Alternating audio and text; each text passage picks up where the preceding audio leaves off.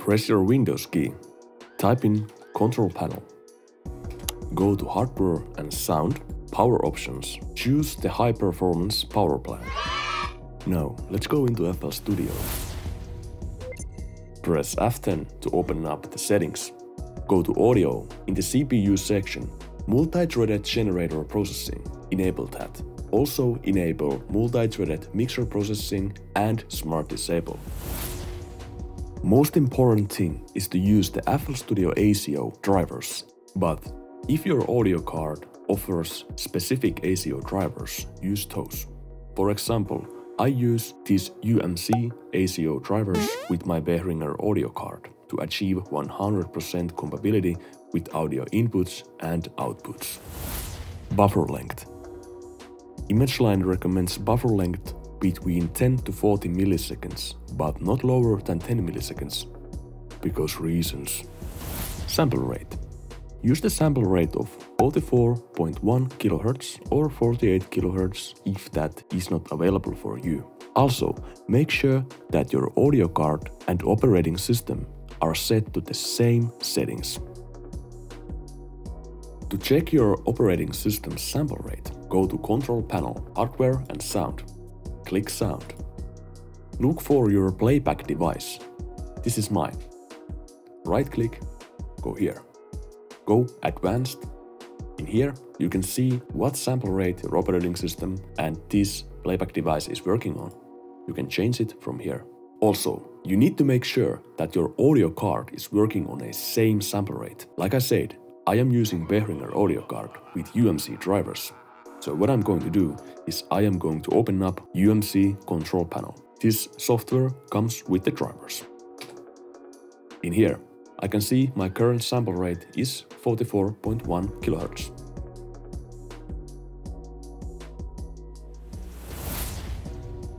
Mixer Resampling. This setting should be around 24 points sync, like shown in here. The higher this setting, the higher the CPU usage. This setting affects the quality of pitched samples in FL Studio. So, if your live setting is 24 point sync and your rendering setting is 512 point sync, there is of course going to be obvious differences between what you hear in your project file and the rendered audio file.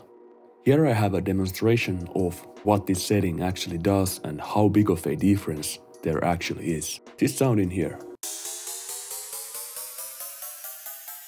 is recorded with 2-point linear mode.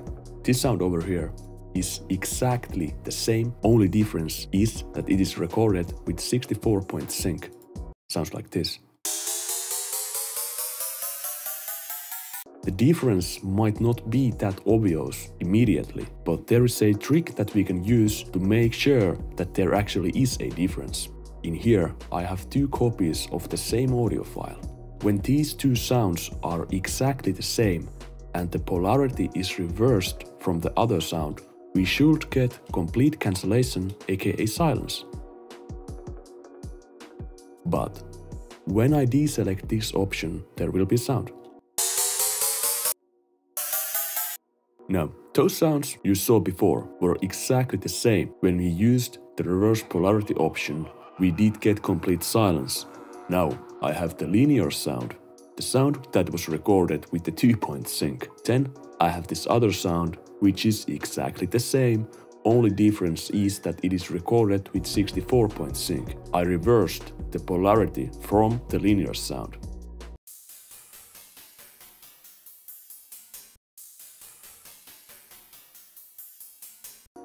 So there is a difference between these two sounds. So keep this in mind when you are working on your projects. And remember, this only affects the pitched audio or sample channels inside FL Studio. Check your plugin settings, if and most likely you are using third-party plugins. For example, I'm gonna open up Divester 2. In here, if I go to Settings, Processing Quality, we can see the real-time and offline settings. In this case, my real-time processing quality is set to high, but when I'm rendering my sounds out, it is set to ultra.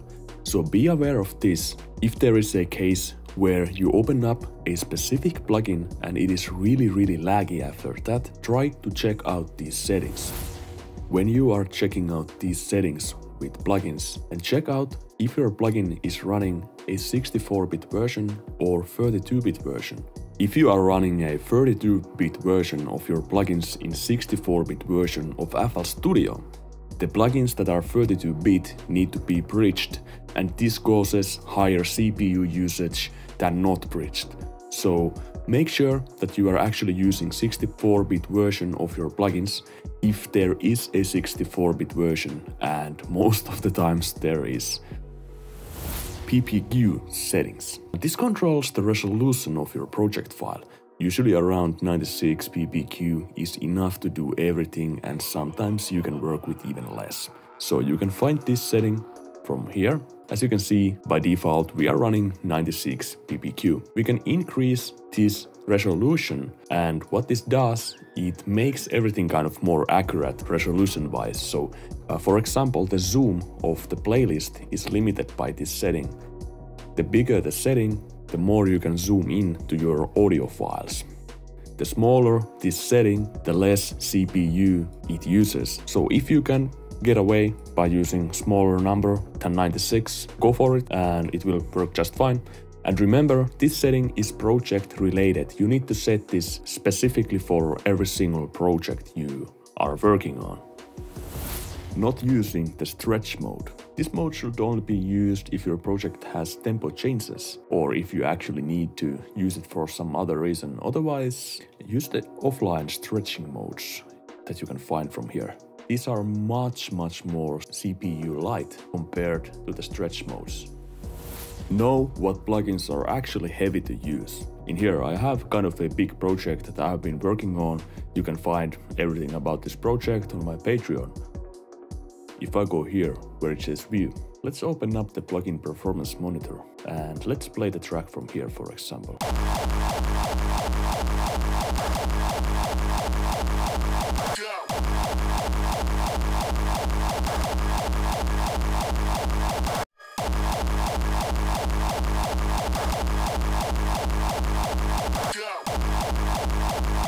So here you can see that the Reverb plugin is using the most CPU, and by the way, by double clicking this you can actually open up the plugin. So this is a reverb plugin that is sitting in this channel.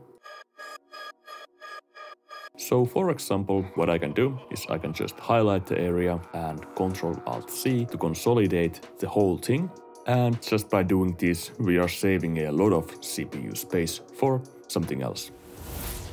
And lastly, some things you can try if nothing is still working out for you. If you have a project file that is really lagged, you can try to enable and disable these settings over here. If you have a situation where you're lagging a lot and your CPU is crying, you can try to use these settings. But remember, if these settings do not help you at all, remember to deselect them. And you can also try to use these reset plugins on transport setting if there is any sort of glitches when you start and stop the playhead in the playlist. If you have multiple plugin windows opened up behind your playlist and mixer, like this, it will still eat your CPU power. You don't see the plugins, but they are still active. So my number one tip is to enable this setting, detach all plugins. What this does is this plugin will always stay on top, so you must close it yourself to get rid of it. If you are not a fan of detaching your plugins, you can just press Alt F12 and it will close all the plugin windows. And of course, like every single FL Studio performance tutorial, go here, and press this button.